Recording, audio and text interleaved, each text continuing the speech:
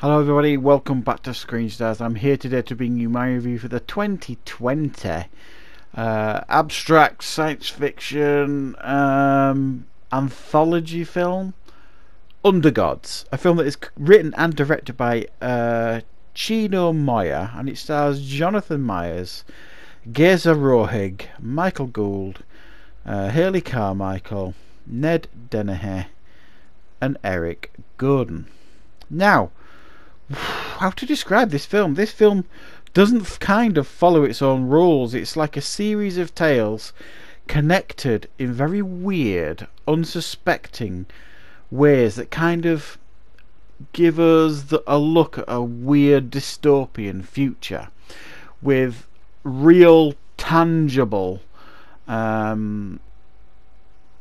reflection on current society, if you like. It's a really surreal film to watch in many ways. It doesn't follow its own rules. You know, like I say, it feels like it's trying to be an anthology film, but then it doesn't really follow them rules. Not really. And it's not an easy film to describe, basically. First of all, I want to say here, but I thought all the performances here were absolutely fantastic in this film.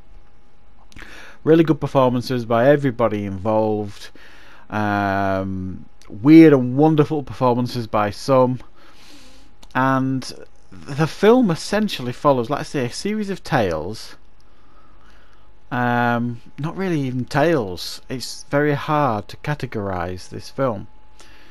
So essentially you've got some kind of story where there is a neighbour knocks on someone's door. He can't get into his flat. They show him some hospitality,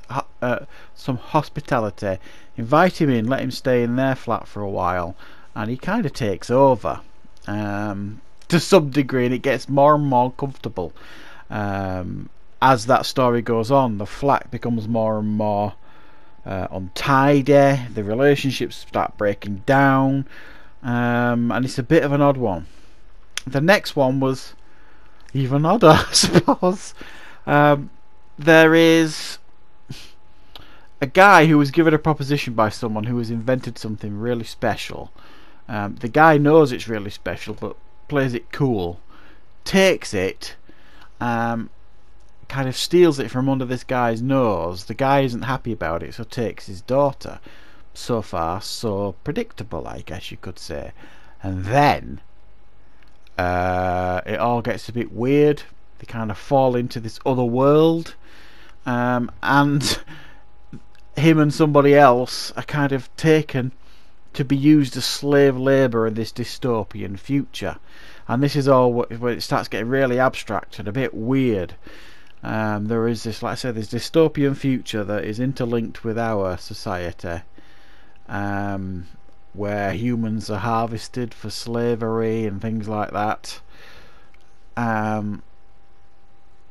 Yeah, and the final tale is linked directly to this dystopian future where someone is given a final reprieve, sent back home, so he comes back into our society, a completely and utterly changed man that causes chaos to this ordinary family, as the wife of this guy thought he died 15 years ago, moved on, remarried, etc, etc, but the guy didn't die, or he just went missing, and you know, was taken to this like weird dystopian otherworld place.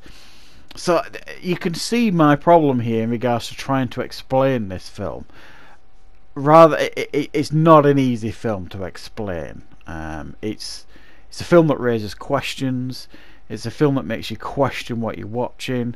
It's a film that doesn't follow the rules, but I could not help being really quite interested and gripped to much of this film. Very fascinating film to watch, to see these humans almost under guinea pig like conditions, you know what I mean? And I'm not really sure who to recommend this one to. Anthology fans, I'm not sure will like it because it doesn't follow those kind of rules. Sci-fi fans, not sure they'll fancy it because it doesn't really feel very much sci-fi either. I think those of you that like really weird, abstract and different films will probably find quite a lot in this to enjoy. But yeah, it's a challenging watch, but quite a rewarding watch at the same time. So I'm going to give this one a 6 out of 10. It's a film that interested me. I found it fascinating. I was always engaged, but I can't honestly say I really enjoyed it either at the same time. I enjoyed the technicality of how the film was made and all that kind of stuff, but there were other aspects of it that I just found a little bit too surreal and a bit too abstract for my taste. But I do applaud the filmmakers for making something different. I always love to see something different on screen. So thank you for watching, everybody. I hope you found the review useful. Of course, I will be back with plenty more content on the channel very, very soon.